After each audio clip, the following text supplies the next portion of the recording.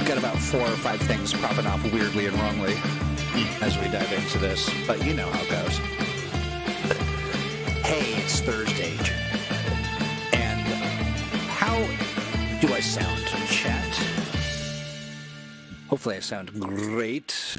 Tell me what you think. I hear Troy and some music. Great.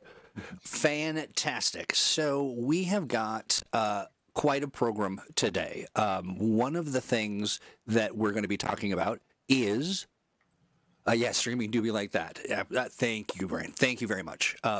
We've got, of course, a special guest. You may know him as Sword Papa, but we call him Malcolm Sheppard. Hi, buddy. Howdy. Look, I have you in the wrong format. But, you know, we are talking about Lair of the Horned Giant today. And this is... tell me a little bit about it. A little bit about it. Well, this one was really, it was a kind of age archaeology kind of thing. In that this adventure is actually, 9 years old. Because so again, it's 90 years old. 9. Okay, 9 years old. Gotcha. Yes.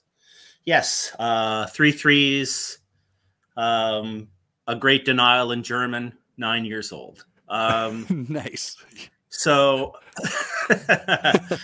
basically, the story of this is that when the only age game was Dragon Age, Green Ronin recognized that a lot of people were interested in playing that game outside of the Dragon Age setting, as cool as the Dragon Age setting is. Yeah. And so the company produced, this was before my time. So the company produced a number of supplements to support that. And one of them never got published, and it was called The Horned Giant. And I found it rummaging through some of our files. So we're real deep in the library of all of our titles. Yeah, the dusty tomes, as it were. I didn't write it. That was written and developed by Will Hindmarch. Will Hindmarch was Dragon Age developer, and he is a fantastic designer and developer.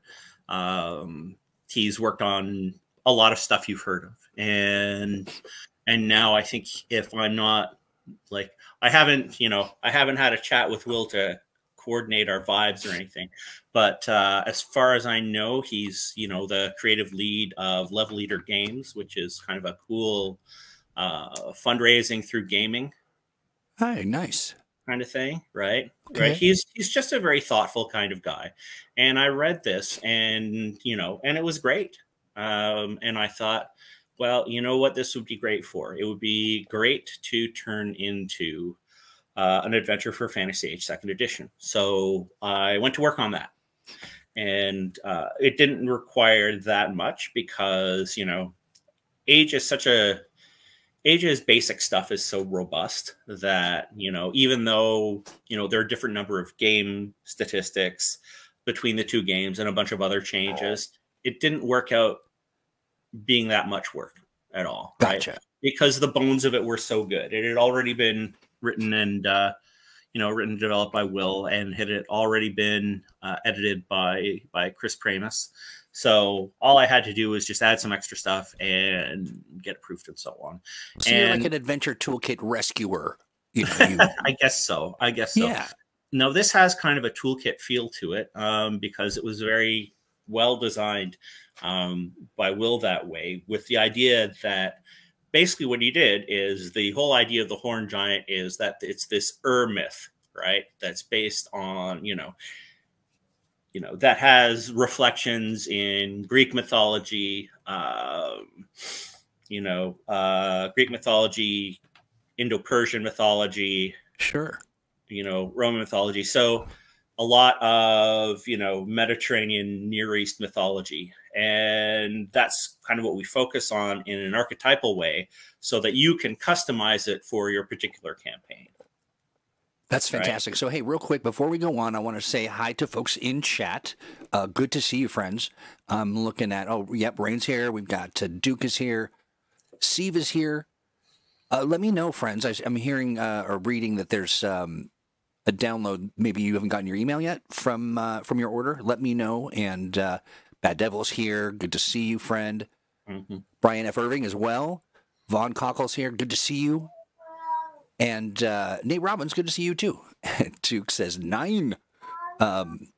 Fantastic. And Stormer says happy birthday, Little Adventure. Yeah, we kind of kept Little Adventure in the in the attic for a while, but dusted off Little Adventure, and now we've got lots of stuff to talk about.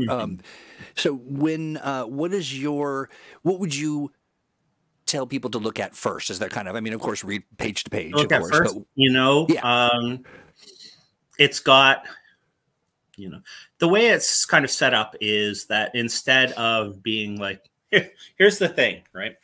This kicks off something called Fantasy Age Dungeons, which is basically we're going to be doing adventures for Fantasy Age that are around this size, being released in electronic formats, just to provide continuous support, right? So this is kind of our name for that series, but they're not always going to be literal dungeons. And weirdly, the way things worked out, the first one is not a literal dungeon. So the way this works is that we have basically a scenario where we have a couple of mythic figures and we have the story of a cult, right? That surrounds these mythic figures. But how exactly you place them and what you do with them is like there's strong guidance, but it is left to the game master. Some of you might remember Fantasy Age Lairs. And, I actually added the term layer of because I thought originally, before I became developer, what we might do with this is make it like a bonus Fantasy Age layer. Well, for those of you who aren't familiar, didn't check out our last episode, Malcolm and Ian have swapped. You've exchanged. That's right. Names. I'm Fantasy Age developer now, and he's Cthulhu Awakens developer. Nice. A lot of compliments for Fantasy Age Lairs, and I sound slightly over. Oh, that's a great book. It's one of my favorite Fantasy Age books. It is my favorite Fantasy Age book, I think.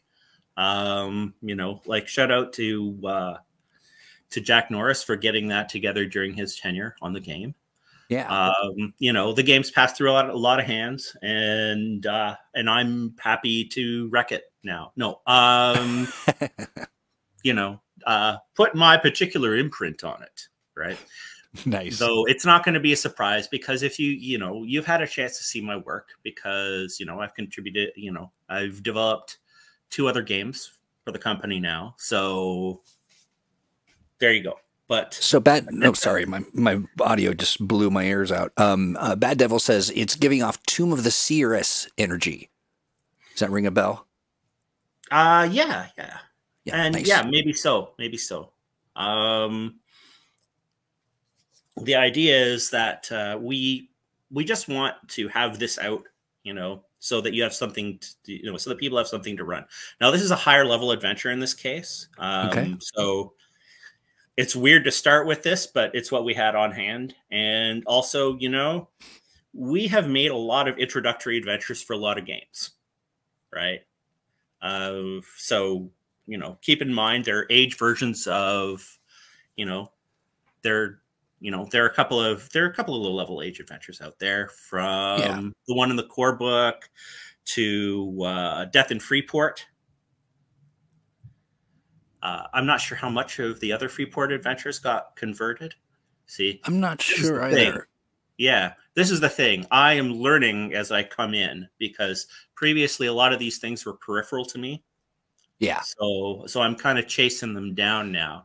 And that's kind of part of that kind of switch, That's great. Ian was great at preparing me for everything, right? And, we shared a bunch of stuff, but, sometimes there's just stuff you got to figure out yourself.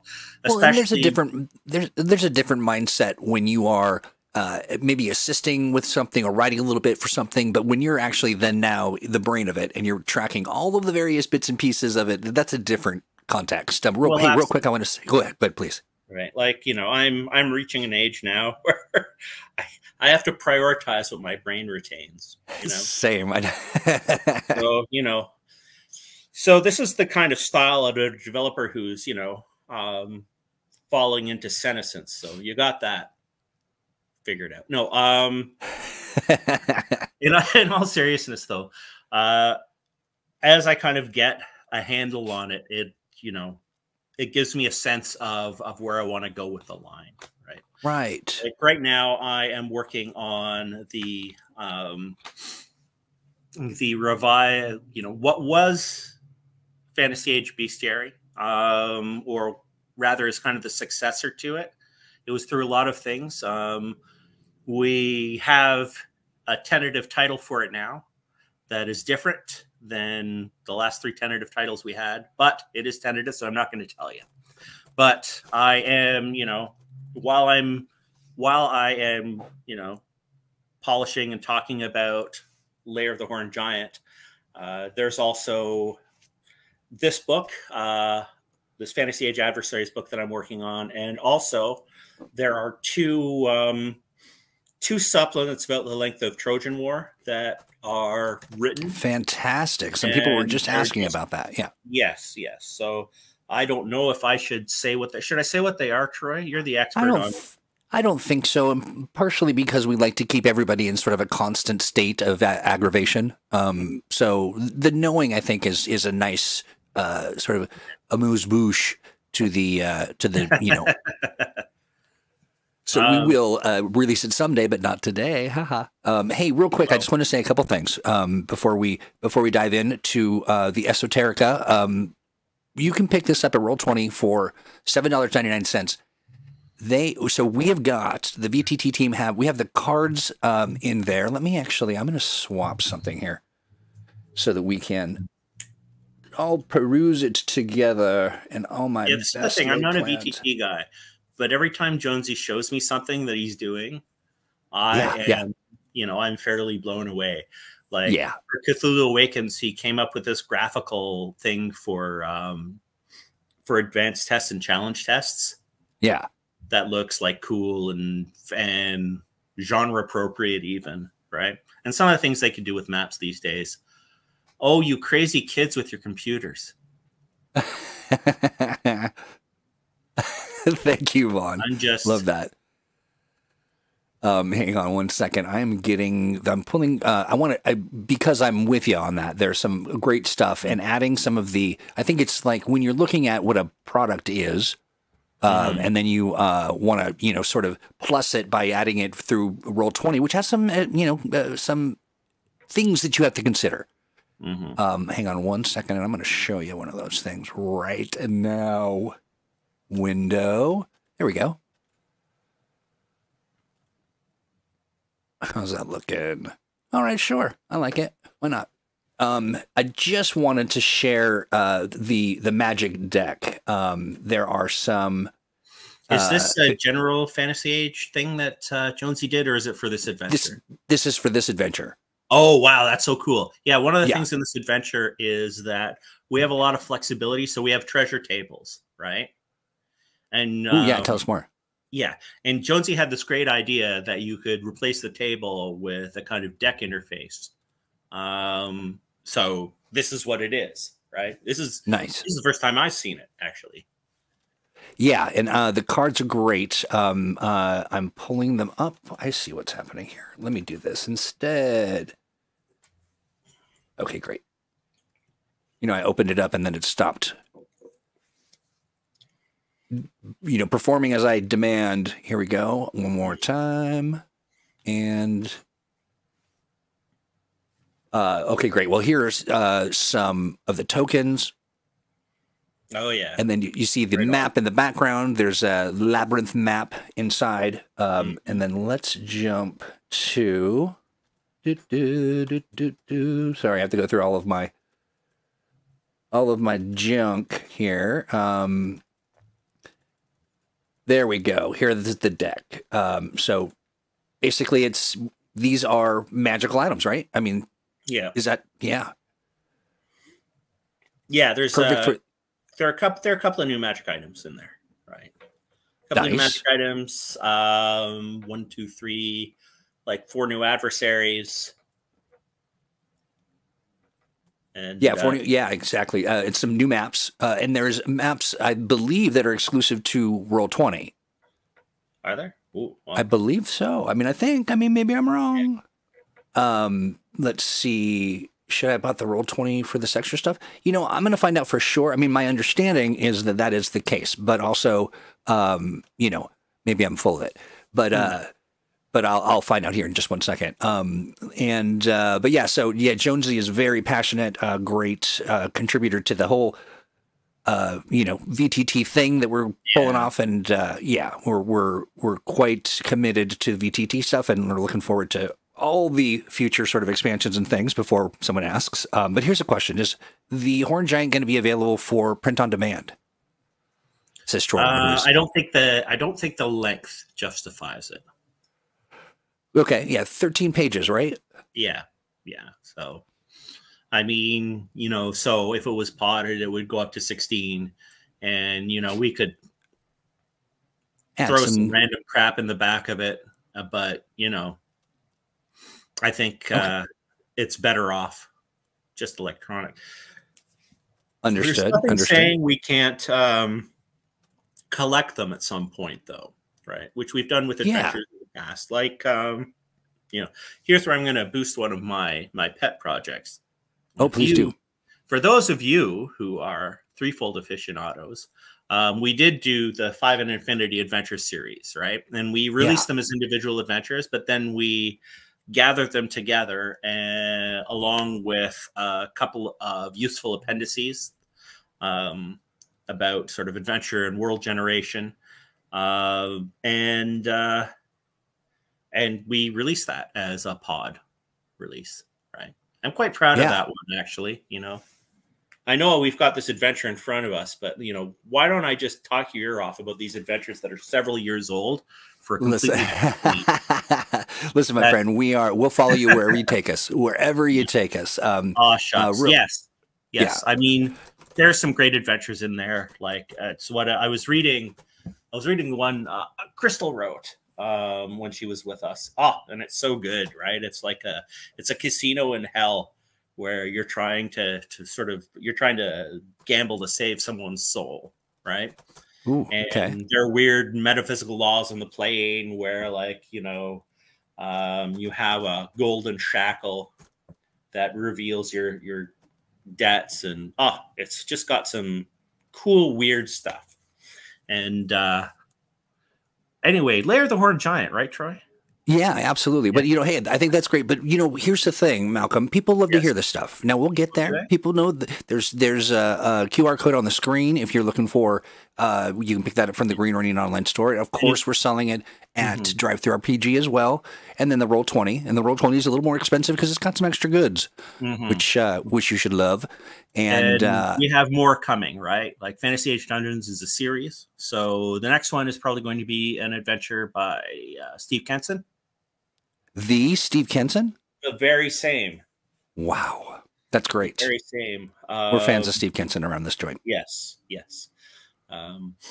So I'm looking forward to that. So here's a question real quick. It says, the Tempo asks, I'm betting Lair of the Horn Giant will be a twist on the hero going into the lair of the beast to slay it. Well, here's the thing. There are actually a couple of different options that are explored there, where you might be rescuing the horn. You might be rescuing, the great bull of the sun. By the way, the thing on the cover is not the Horned Giant. Oh. Surprise, surprise. It's wow. big and horned. Yeah, it's got horns and it's big. Okay. But basically, a lot of it depends on where you put the cult in your campaign and how exactly you customize that legend, right? Okay. Now, you can pick up and run this in kind of an impressionist fashion, but it's really kind of designed so that you can drop it frictionlessly into your campaign because you can tweak all the elements you want. One regret that I have post hoc is that I kind of wish that we had connected it to Trojan War somehow. Oh yeah, yeah. And so if you're running a Fantasy Age Trojan War campaign, this is a great supplement for it. Like you can go with all Greek mythology and you won't have to change anything. Like you might have to make some of the weapons do less damage because they'll be made of bronze. And, Gotcha. and that's it. Right. And we have guidelines for that in Trojan War, man. So, you know, those two go very well together. Well, that's what I like about this. Yeah. Troy? I think that's real nice, real smart as well. Yes. You know, I was going to ask you, you know, yeah, because you basically, you know, we've got a table that will change up who the horn giant is, or the feature and function of them. I don't know if I always get worried about sharing too much deep detail because there's some spoilery stuff. Yeah. But basically, this thing kind of takes a whole bunch of stuff. You know, it takes stuff from Greek mythology. It takes stuff from, you know, archaeology about Crete. It takes stuff from Mithraism, both, you know, both sort of the Persian Mithraism and its evolution into the Roman cult. It's here's the thing. In describing it, I have two challenges. The first is that I don't want to spoil too much. Yeah. Right. The second is that Will did such a great job structuring it for customization without you having to work at it. Yeah, that's what I like about that. Right? Yeah. Steve, my annoying cat, Tybalt agrees. That scared the snot out of me. I was like, do I have a giant cat? Am I in the giant cat's lair? Tibby. He's crouching behind my laptop, staring at me. Tibby likes to. Tibby's taken an interest in the. Tibby's taking an interest in the live streaming. This is going to be a new feature. Yes, the Tibby stream. I appear. So. No worries. The Lair of the Clawed Giant. Yeah, exactly. Just it was so great. It was just like totally in my ear, right into the mic. Well, here's the thing. In news totally unrelated to anything your audience might be interested in. Yes, my poor cat Tybalt had to go in for surgery to get bladder stones removed, and now he's on a special diet for the rest of his life. And that I'm sure he loves at first bite. Out food, and yes, he is. Yes, he is kind of grouchy now. He is not quite used to the fact that he is not grazing Lair of the Mega Nico on the plains.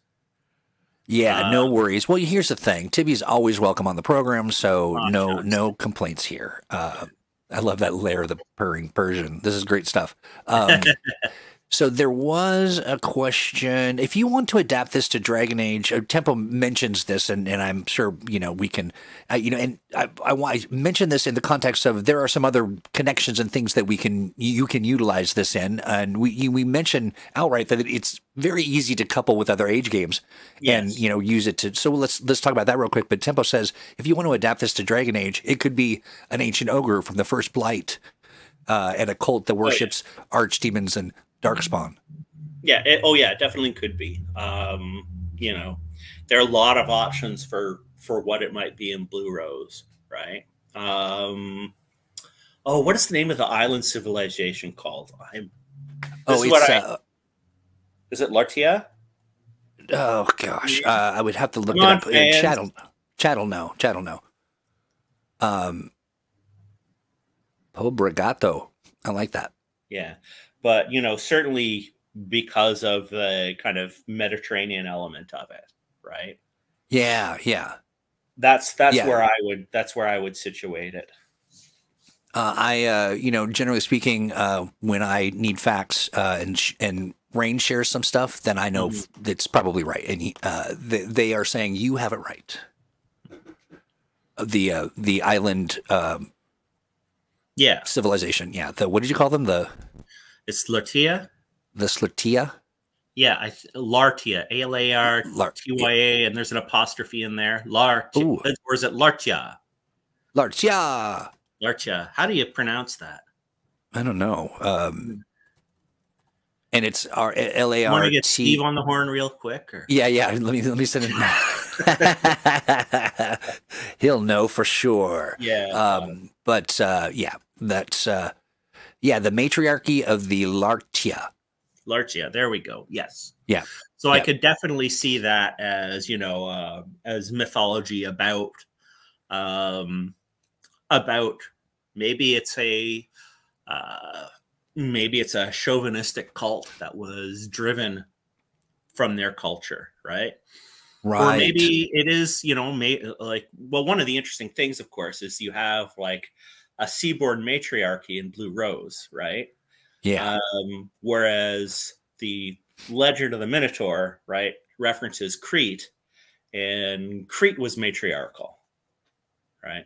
So one thing, you could do this a couple of ways, and one of them would be just kind of like have a sort of bias flipped set of cultures where there's like a patriarchal Island of incels, sure, bull worshipping culture, the Isle of Incels, a patriarchal bull worshipping culture that is sort of at a distance from the Lartians, right? Got it. Maybe they once existed and were driven away. Maybe like kind of like, you know, the fact that we look at Crete through Greek mythology with a distorted lens, right? Maybe the player characters will get misinformed, right? I see. You know, because their informants have this bias, right? Right. And maybe they're separated for a completely different reason. There's a lot of directions you could go. Yeah, I like it. I like it a lot. So when you mentioned Blue Rose real quick, you could do it in Cthulhu Awakens as a Dreamlands thing too. Oh, that would be awesome. Oh, smart. Yeah, that would be super fun. You could play a crack squad of ghouls who are going to find and eat. We must eat the horn giant. You must eat the horn giant. I like that. Now, okay, Tempo asks, would this involve rescuing a sea folk damsel in distress? Doesn't have to be a damsel. You know, that could be all manner of being in distress. Yeah. But yeah. Eat the giant. Don't kill the messengers. You know, so one of the things I was thinking about, speaking of the, I just lost my thought. Yeah. So what are konotaurs?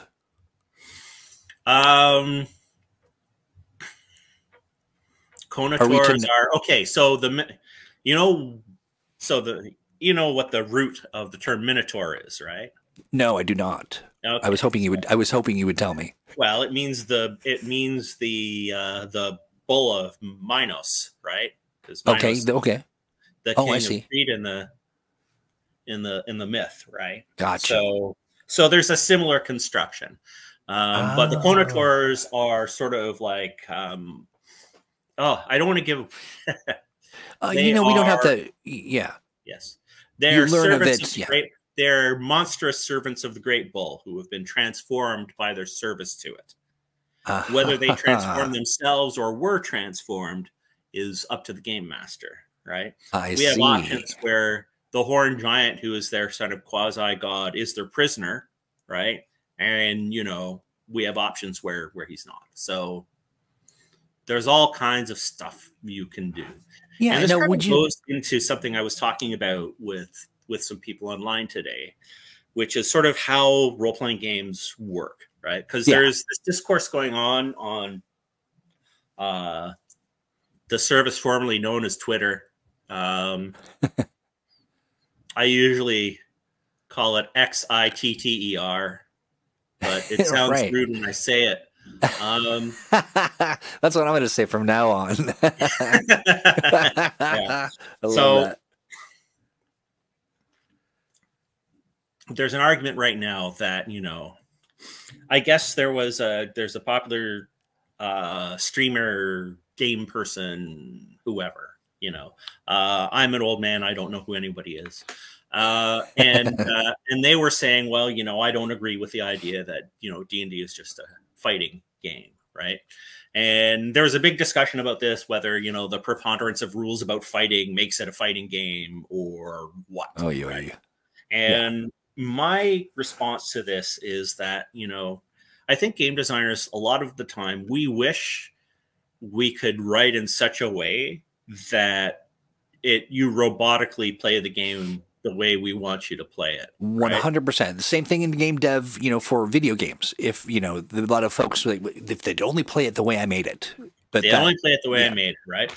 And I think a lot of people see that as a goal because they have the idea that, well, if the way to play it is very straightforward, then the game is less confusing and it's more inclusive because of that sort of direct instruction. And there's merit to that argument. And we've gotten some great games out of it too, right? I mean, this kind of argument was originally proposed back in the Forge community over 20 years ago, right? And, and some interesting games have come out of that, right? However, I don't think that is the way people actually approach RPGs. I think they're sort of like, you don't play them, you play with them. Do you know what I mean? Like, yes, yeah. Like, what is one of the basic activities in playing an RPG is asking the GM if you can do this thing with that rule, right? Right. So that is what, in sort of middle brow circles we call, interpreting or even deconstructing a text, right? Yeah. So we're having this. Yeah, I went to university for this crap, man. So anyway, so basically, when you open something like Fantasy Age, right? Yeah. It's a matter of what you have in front of you and how you're going to use it and how you're going to interpret it. And you may do it in a very different way than we do it, right? And this adventure kind of supports that approach. Yeah. And in Fantasy Age, and in age games in general, we like to have we like to present that kind of wiggle room to people. That's why Fantasy Age has peril and daring and fortune, right? And a lot of open-ended options. For example, like working on the monster book, there is a way to represent groups of opponents. But we also have a different way to represent groups of opponents in the Fantasy Age core that works, that works well too. There it is. And, you could conceivably even combine them, right? We make the mechanics as intuitive as we can manage so that you can make those decisions on the fly. Right. And that helps you shape the emphasis of the game, right? So one of the examples is, for example, I'm really living up to the, fatigue degree I have. You're eating through your word count, sir. I'm eating through my word count. Yeah, it's something I would definitely delete. Where was I even? We were talking about sorry, I got sidetracked because there are people who were commenting. Let me read them. What's going on? Hold on, real quick. Rain says, I think I saw some of this on Twitter. I think this is a good conversation to have. I hope that it helps people realize why they play the games they play and have a deeper appreciation for them. Okay. So, another comment real quick. Bad Devil says, I think Matt Colville once proposed that an RPG is its community more than its rules. Okay. But at the same time, here's the thing, right? I mean, I think there's also a fallacy in thinking that, if you take this to its furthest extent, then, the rules don't matter, right? And which is also, a classic argument. Like the argument is that if you are doing this interpretation, then you did it and the game didn't do it, right? Which is weird, and this feels a little nihilist or something, what I mean? Like, because everybody is embedded in a web of influences, right? Yeah. So if we provide a set of very strong influences and we provide a basic set of ideas to negotiate over, right? That counts, right? Yeah. Even if you don't use some of those ideas, even if you design against those ideas, like in the history of RPGs, like over on Twitter, one thing I mentioned was Arduin. And Arduin evolved from the fact that when Dungeons and Dragons got to the west coast of the US, my friend Jesse Hainig, by the way, who is one of the fine folks working on Star Trek Online and is such a fantastic game guy. He taught me this, that, you know, D&D went to the West Coast. It was disconnected from the Midwest wargamers that had been playing it. So they started doing different things, right? Okay, yeah. And, you know, and eventually that led to, you know, the Arduin supplements, right? And what Dave Hargrave did, right? Which is of, you know, kind of a fork of Dungeons and Dragons, right? So that is something where, you know, when somebody gets the book and they don't have the same set of assumptions, they can do some cool things that you don't expect with it, right? You can also design against the book, which is something I think is kind of the late, if you look at the history of RuneQuest, right? So you have the late Steve Perrin discovering Dungeons and Dragons, and also, you know, also being really into the Society of Creative Anachronism, which is only a few years old at this point, right? So the folks in the SCA are making some discoveries about what it's like to wear armor and whack people with sticks, right? In the sense of how they're making it a game and what they have to account for, right? Well, yeah, and so, you know, Steve Perrin comes up with the Perrin conventions, right, which are a set of house rules for D&D, right, that are supposed to emphasize realism, and eventually that evolves into RuneQuest, which is kind of designing against the grain of D&D as heroic fantasy, right, for realistic fantasy based on a set of influences that are around the designer, right? But, you know, there would be no RuneQuest without Dungeons and Dragons, right? Right. And there would be no, but specifically, there would be no RuneQuest the way it looks right now without Dungeons and Dragons. So, so I embrace that kind of playing with instead of playing the game. You play with the game. I agree with you. You know, and in part of it, I feel like, yes, you. That isn't to say that you get Lair of the Horned Giant and then suddenly you are just left with a bunch of pieces of something that you have to put together. There is, you know, there's a page-to-page, you know, adventure here, experience to have. Adventure. There are tables to generate treasure on the fly, right? And we have guidance for using it all in the adventure, right? That's exactly right. We walk you through it with very clear language, and it's enjoyable that way. That's not a bad way, but it's also constructed to be modular with some pieces that you can borrow and sub out and all that kind of stuff. Yeah. So I guess, you know, what's interesting for me when you have these conversations, is there a supposition that one over the other is the more valid expression of the game? Well, I mean, here's the thing. I can write a game, make a game that has, you know, artistic goals, creative goals, right? It's like any other creative effort, right? There is a message to it. Yeah. Certainly, I think Will is saying something, you know, about mythic resonance and the way it can persist through time with this adventure, right? So I would say, you know, the wrong interpretations would probably be the ones that dismiss that, right? And, you know, still, if you have fun with it and you just make this all, you know, all trivial set of encounters, like, sure, go for it, right? But I think you'll have a much richer experience if you approach it in the way that, you know, like I just said. Sure.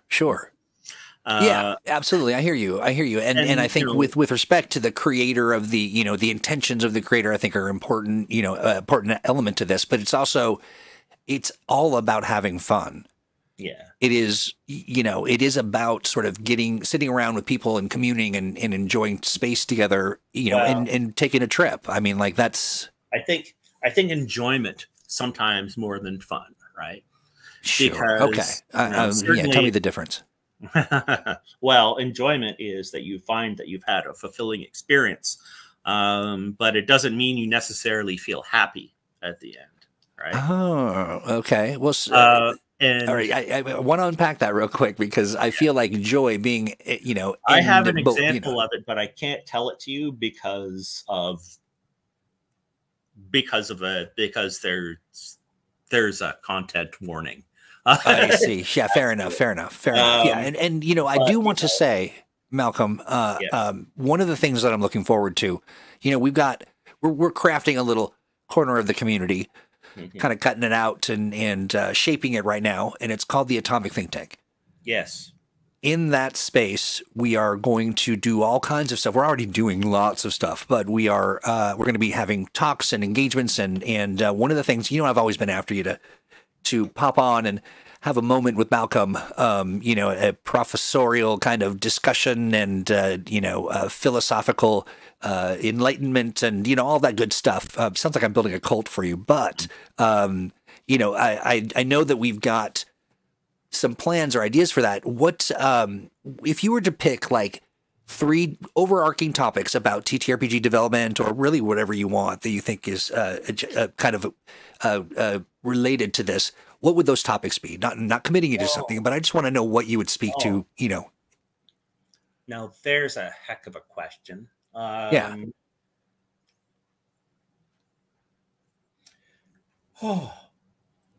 I think playcraft is a big one, because Okay. we hear a lot about how to be a good game master, but we don't hear much about how to be a good player. Truth. Right.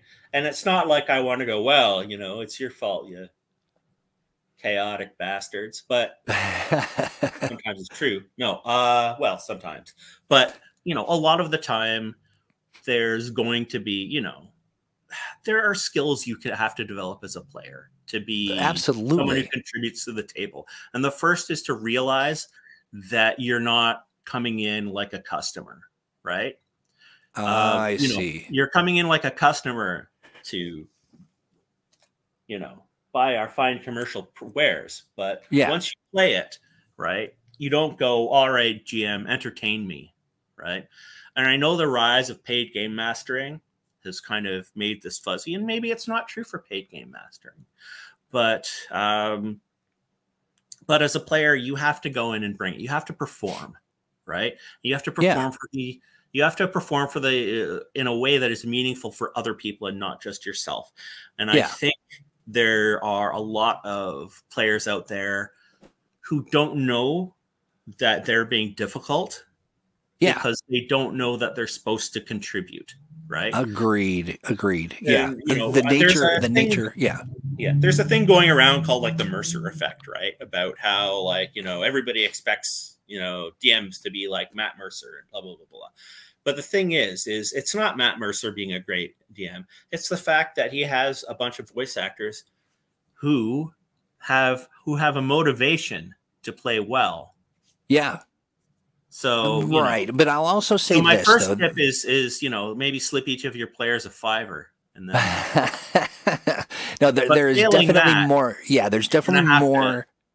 There's more of a risk, and they are. It's a higher proposition to get paid as much and to be as popular. There's definitely risk, but there's also relationship. Those folks. There's also a relationship. You can see that. Yes, there's an understanding. Yeah. Yes, like you should play with people that you can see yourself, I think, going to having dinner with. Yeah, sure. Yeah. Being able to talk unguarded and necessarily, but you should be able to go have dinner with that person sometime and it not be torture. But Mark Karen says that's why I play solo. But there's the craft of play. And the craft of play, it can draw from improv, right? So for example, in improv, we have an idea called blocking, right? And that's when somebody says a thing and then you cut it off, right? And most of the time, that just stops the energy of a scene, right? But you see it frequently in role-playing games, right? I think the other one would be, okay, so that's one. The second one would probably be about the relationship between games and fiction. Okay. Because I think in traditional games, there's an idea. I think people have an idea that a game should just generate fiction as if it appears in a book. But all of the, but the narratives in our lives, right? like not what's happening to us, right, are things that we construct post hoc. We tell a story about ourselves and what we're doing, right? And so we're not telling the story at the time, right?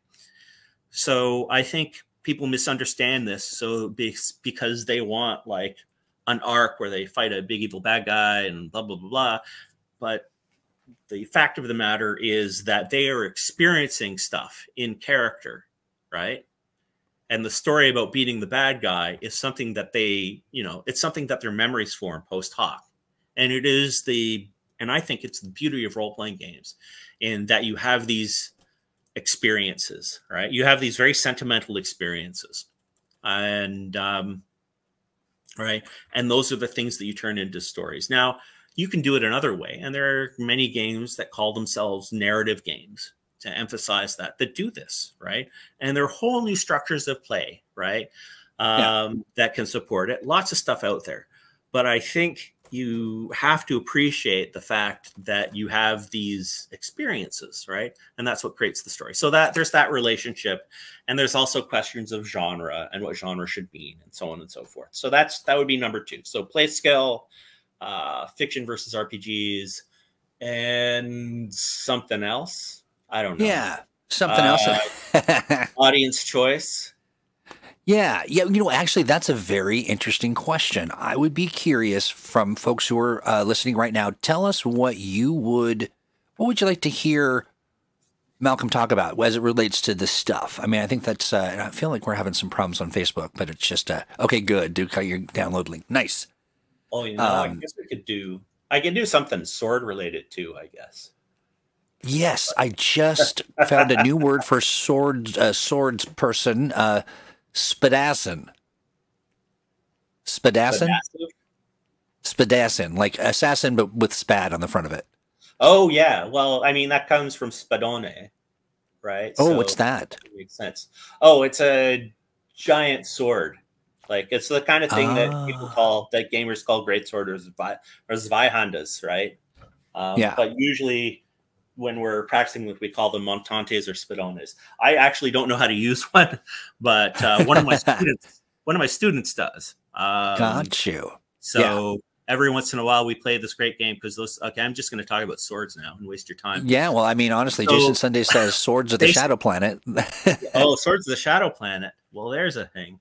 There's something I'll tell you. Nice segue. Thanks, Jason.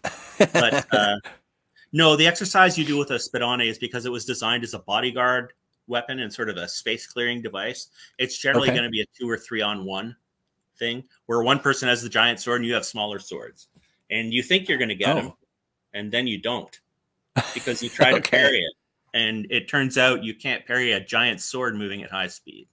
Got you. I'm presuming that there's some different moves and approaches to the The funny thing though is that like I am hardly the only person who works in the industry who's a sword guy, right? So no, you're the only one. I checked. No. I just checked the record. I will, shout out to past Pathfinder freelancer Craig Shackleton. He runs the Ottawa School of Swordplay, right? And I got my start in German longsword with him. He's great. I think one of what is the name of not Mike Pondsmith, but the other male Pondsmith? Anyone? The other male Pondsmith. Yes, I think he's a sword guy too, but I'm not sure. Is it like the Cyberpunk Pondsmith? The Cyberpunk Pondsmith, but I'm thinking of the other Pondsmith in the family, who is a dude. I assume. I think he's a dude, and who develops The Witcher. Anyway. Oh, got you. Man, I sure used up a whole bunch of time figuring out who likes swords. Oh, we'll edit it in post. No worries. So yeah, I guess I could do that. Or I could just talk about actually what. Yeah, there are a lot of interesting ideas. Cody Pondsmith. There we go. Yeah. Who? Which? Cody Pondsmith. Cody. Yes. Okay. Yeah. Um, there are a lot of questions actually about like what fighting is and what role it should serve. That might be an interesting topic because, you know, the way we do combat in role-playing games comes from wargaming, right? It comes from wargaming that's meant to have one figure represent multiple soldiers, right? So you have a figure on the sand table and it's 10 guys and, right? And so that unit-based combat, right, combined with a system of gradually reducing, you know, gradually knocking hit points or health or whatever down. The hit points health thing, hit points or health, as we do it in Age games, that comes from naval miniatures rules from like the 60s or 70s that Dave Arneson found. Okay. And, or I think it's the 60s.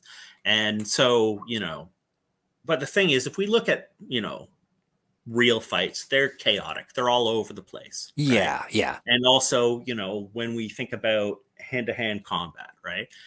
We think of it as, you know, you make an attack. And again, we think of you make an attack roll and you hit the person, right? Except in a real fight, you know, I'm going to have, maybe I'm going to be grabbing somebody's head. Yeah. And, you know, maybe I'm going to be on the ground. Like, right. Maybe I'm going to be distracted. And it's an exhausted, like when you see actual people trying to fight in the way that people fought, it looks like just a very slow motion, exhausted, you know. Oh, when they're fighting in armor? Oh, yes. It's a heck of a thing. Yeah. Well, that's the thing, right? Is that fighting in armor is very weird and it's not the way people think it looks, right? No, yeah, it's not. It's certainly less regal and less, you know, sort of, and not to mention that it's also much more intimate than you imagine it to be. Like, running a sword through somebody is because the thing is that you can't, like, here's the thing about armor. It's really good, right?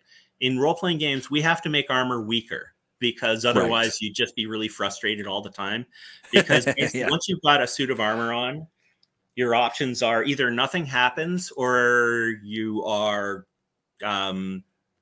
just taken out of combat immediately because the force needed to deal with you is usually enough to hurt you pretty badly, right? Like, you know, a late medieval dagger is a 14-inch spike. And the idea is I look for a place between the plates and I stick it in, right? Right. So it's very different, right? And you even like hold the, you know, middle of your sword and kind of hold it like a spear to find those spots. So it's very different from make an attack roll, right? Right. Yeah. So, and a lot more like a WWE wrestling than it is. Sometimes, yeah. Yeah. Oh, wrestlers. Oh man, two types of pro wrestlers. The ones who can't wrestle and the ones who can wrestle, who are extremely scary. I don't know. Being Canadian. Yes. One becomes familiar with the Hearts, if anybody's familiar with the Hearts. I'm not a big wrestling guy, but I do know about the Hearts and the Hearts house where they would train family members and relatives. And I saw a documentary and I have never seen people go into quite that much pain voluntarily. Right. Right. Oh no, except for the thing where you put a sheet of insects with really bad stings on you. A sheet of insects? Practice. Isn't there that thing? Oh, bullet ants. Bullet. Oh, okay, sure. Okay. So there was an ancient no, it's like contemporary, I think. I think it is. I think it's a traditional cultural practice somewhere. Oh, okay. I'm not gonna talk about it anymore, otherwise I'll seem like some kind of idiot. But well, no. Then again, I'm always scared. I'm that's my job, sir. I'm very scared of bug bites. Yeah, no, I am not a fan of bug bites, but I'm also the idea of putting a bunch of biting bugs on your body in some fashion as a after the first 100 or so, you might. It wouldn't make any difference after that. Yeah, that's probably true. Yeah, you can get used to a lot of things. So let me see this real quick, folks. Yeah, exactly. But this all is very informative of the whole thing. And I like Nicole says this is why there are those hated encumbrance rules as it relates to how arduous actual, battle in Oh, armor can be. there was yeah, yes, actually. Here's the thing, like you can, like, I know if you have well-fitted armor, you can do all kinds of things in it, right? Like one of my students has his own armor, and he can do cartwheels in it, all kinds of things, right?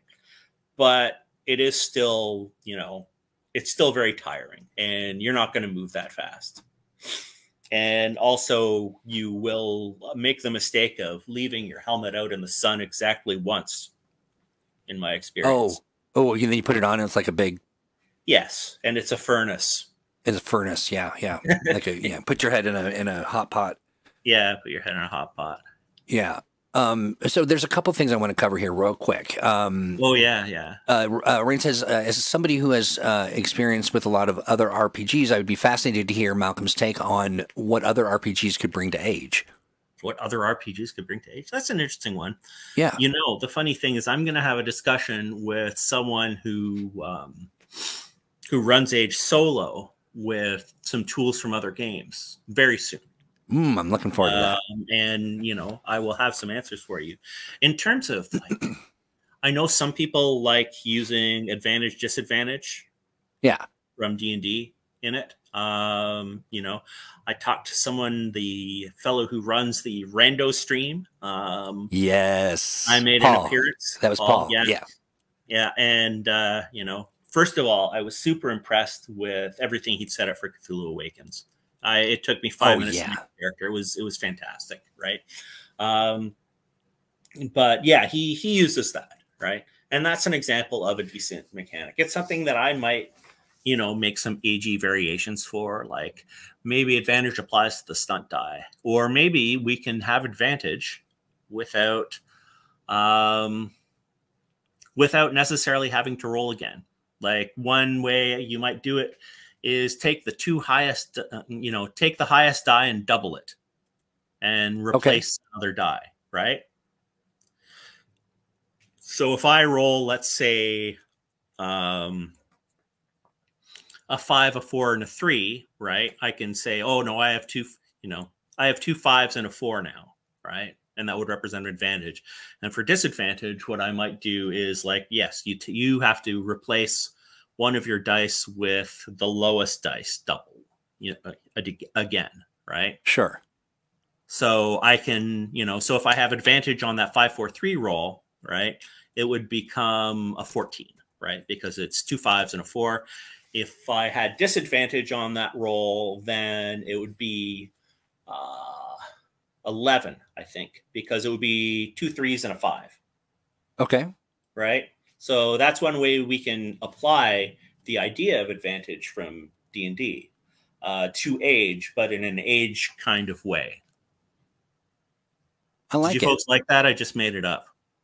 And that's why we love it, because extemporaneously, you work very well. I want to just to remind folks that you can check out the Rando stream. I've dropped a link in chat. Yeah. It should be populating now, but go check those guys out. They're really great. Mm-hmm. Let's see. Reading some of this stuff. And aspects from Fate, like. Yeah. I have mixed feelings about the rest of Fate, but aspects are just fire, right? Because they're a trait that you can swing 3 different ways. And I have often thought of having some version of that. But whenever I get to it, it always ends up being easier to split the functions of an aspect from Fate up into different things. Like I was thinking of doing something like that for Cthulhu Awakens with bonds, where you could have a variable bond. But I eventually just went with personal and external bonds because those were the 2 functions I really wanted. And it was easier to separate them. I could do more interesting stuff with them that way. Yeah. So real quick, I want to jump to Vaughn. Vaughn has been positing some very interesting questions and stuff. So I want to at least get one of them before we're done. Let's see. Vaughn says, I think Pendragon kind of captures it with the damage rolls of knightly weapons versus anything else in the PC. Oh yeah. Yeah. And that is that, you know, there's some great stuff where, you know, you think, and like we have a tendency to think in terms of, well, you know, surely a big sword would do more damage than a little sword, but really, you know, it depends on our design and play objectives, right? Yeah. So yeah. That's something that's, and we talk about that in the Modern Age Mastery Guide. Like we have a bunch of different ways to do task resolution. And one of them is that, you know, we don't think about how realistic something is when we set target numbers. Instead, right, this is a section that Jack wrote, actually. Instead, you think about how, you know, what the dramatic role of the task is, right? Right. So we can play with that kind of thing a lot. Yeah. Oh, Pendragon has those personality trait mechanics, too, that are just fantastic. Oh, nice. Pendragon's a great game, by the way. You should go get Pendragon. Absolutely. Okay, so here, listen. After Lair of the Horned Giant. Well, yeah, get Lair of the Horned Giant. Now, here's the thing. On screen, I've got a QR code. And right now, you're looking at the Drive-Thru RPG one. And we also have the Roll20 QR code. And the Green Ronin online store. And so you pick your location of choice, hold your phone up to it, click on that link, and as if by magic, you will be transported to a place where we can get your money. And yeah, you know, buy 4 or 5, buy one for a friend, buy some for your family. Christmas is just around the corner. Actually, you know, no, get the bigger ticket items, such as, hold on, I'm so happy that you put up. Let me. Oh. Hey, that's week, right. I finally got a copy of. Mine's on the way too. I'm looking forward to it. Currently being shipped, right? Yeah. And you know, if you head on over to the Kickstarter, I do think there is a link to. I'm grabbing it right now. Yeah. And yeah, so it's not. I don't believe it's too late. Let me double check. Late pledges can be given. Oops, one sec. I'm making sure that I'm not lying.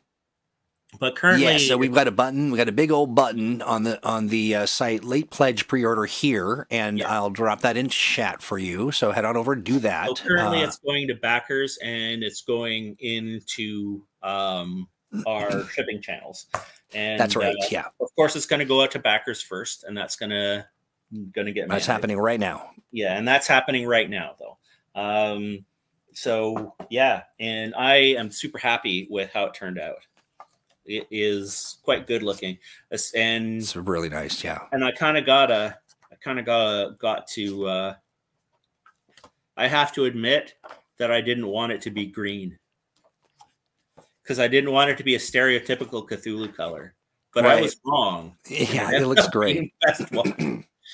So yeah, no, it looks really, really good. Yeah, it's quite pretty. And hey, so in the waning moment, great job on it. Everyone did a great job on it. The content is top shelf. It is so great. I'm really looking forward to it. And I'm debating. So I'm starting to step into the world of GMing, and I'm starting to look, and I'm trying to think of which age game do I want to do, and I think it's Cthulhu Awakens. I really do. I think it. Well, I'm quite flattered by that, Troy. Yeah, no, I love it. It's absolutely fantastic, and I'm looking forward to that. And you know, we're talking about some future sort of series of talking about like learning to GM kind of things, and that'll be a super aren't you fun. On a regular stream related to Cthulhu Awakens? I am. That's or semi-regular. That would be the one that Ian runs. Yes. And yeah, now to the developer. Yes. Yes, yeah. Now the developer, yeah, and he tried his level best to kill us, and then he failed. So I think he might want to take another swipe. But I also want to talk real quick about the Atomic Think Tank. Now, this is the thing about this whole thing that I love.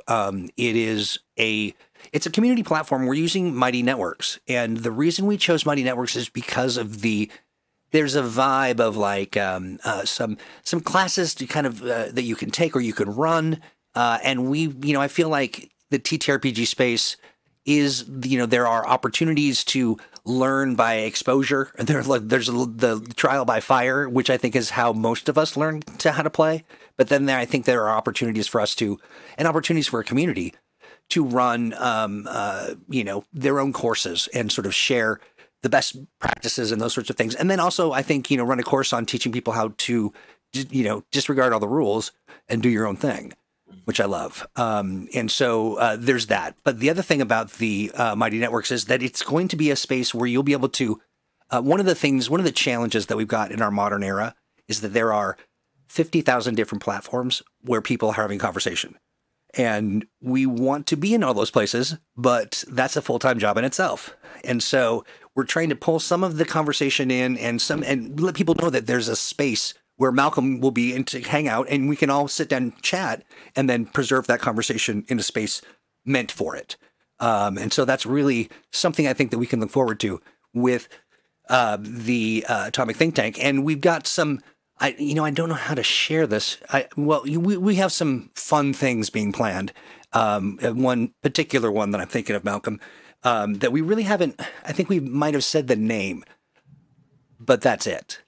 What? The thing starting with an E? Yes. Oh. Yeah, we haven't really gotten into what it is. We can say it. You think so? Yeah, well, we want people to go to the thing about the thing. Yeah, but we don't. I think we want to. Well, I don't know. I mean, you know what? Here's the thing. I am, like I said, I'm a bit of a. To say the thing is your responsibility. Well, no, I'm more of a media sadist. Like I want to, sort of edge everybody to the point where we get, to the event and it's fun and all that stuff. But I think I will defer to you. I mean, you've been working on a great project, so I want to. Yes, we're doing an Age magazine. Nice. Yes, it's going to be, electronic release, and it is called Engine Magazine, and it has support for the Age system in general. We have articles that are going to be, linked to various games, but we also talk about how to apply what's in them to different games, right? So, there's a nice assortment of stuff. In issue 1, and we're gonna be hosting a big launch party, digital, online in the Atomic Think Tank, and we're inviting you to come and be a part of it. It'll be a lot of fun. So more information on that to come. Nicole says next week, and I'm like, whoa, soon at the very least. We definitely good idea to mention it then, eh?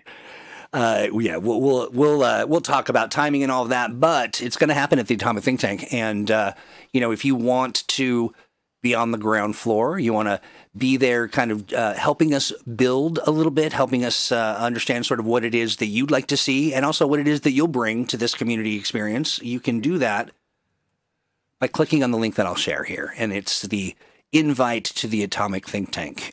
These invites are, the way that they work is some of them will expire. And so this is a private community just for now. We're just building things up just so we can kind of put all the pieces in play. But pretty soon we'll just be fully public so you can access most, if not all of it. And we'll do that with a launch party for Engine. Yeah. I think that's it, friend. Malcolm, talk to me about where can people find you if they want to chat, if they want to get into this, these esoteric conversations about the nature of being and TTRPGs. Where can they go? You can get a hold of me on Grad. Yeah. That is the Green Ronin fan Discord. Yep. And it is a very fine place to be. It is indeed. All right. So they can find you. Who are you on there? You're Malcolm? I'm Malcolm. Yeah. I'm easy to find. I'm easy to find. If you post something in an Age channel, I will definitely find it because I follow Age channels regularly. You do indeed.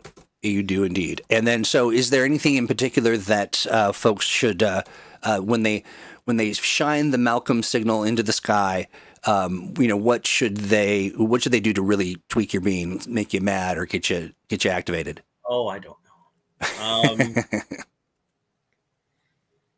I don't know. I mean, anything about threefold. Yeah, I'm happy to talk about. Nice. Okay. it was one of those great projects that unfortunately the pandemic was not very kind to. Yeah, you know, and I'm looking forward to shining a brighter light on it, because I think it's so great. Yes. And you can ask about Swords of the Shadow Planet and I will be evasive. But I will tell you that there are giant carts pulled by dinosaurs. Giant carts pulled by dinosaurs, you said? Yeah, like town-sized carts, like mobile towns pulled by dinosaurs. Oh, mobile towns. Okay, I got you. Yes. All right, interesting. That's because of the extremely variable nature of the landscape, because things tend to change around over on the Shadow Planet. Right? So there's very nice. Hey, real quick. Contextualized fact that, hey, real quick, I want to tell something more. Nice. Duke, if you'd like, you can drop an invite link to the grad discussion. I just gave you the power. And then, so folks are asking, there's a couple questions, and then we'll call it for the day.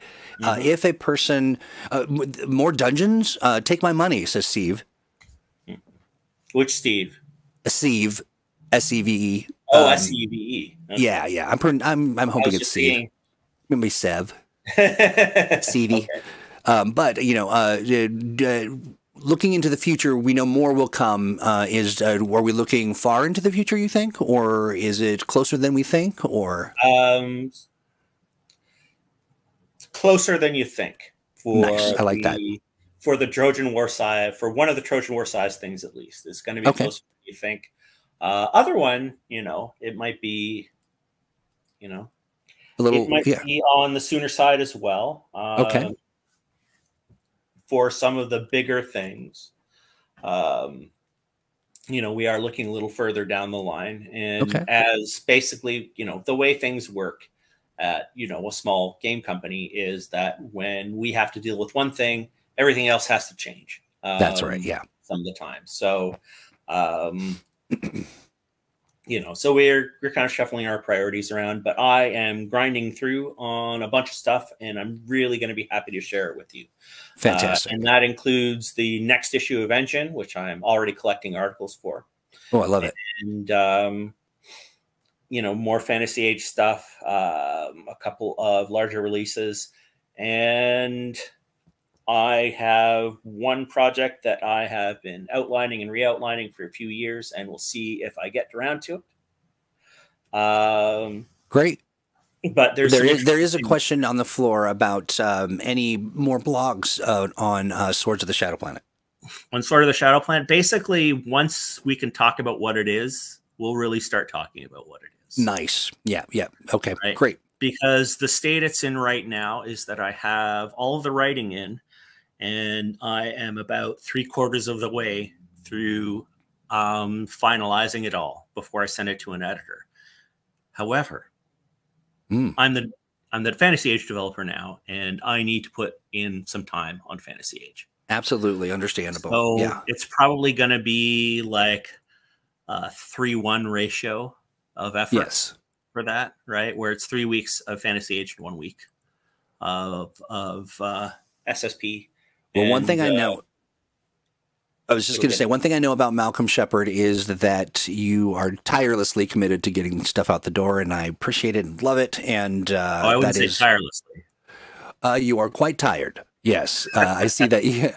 I keep looking at under your in the title area. It says developer, fatigue degree, winded, and I keep thinking that says fatigue wizard.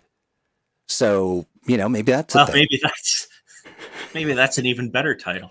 The Fatigue Wizard. I like it. Listen, chat, thank you so much for hanging out.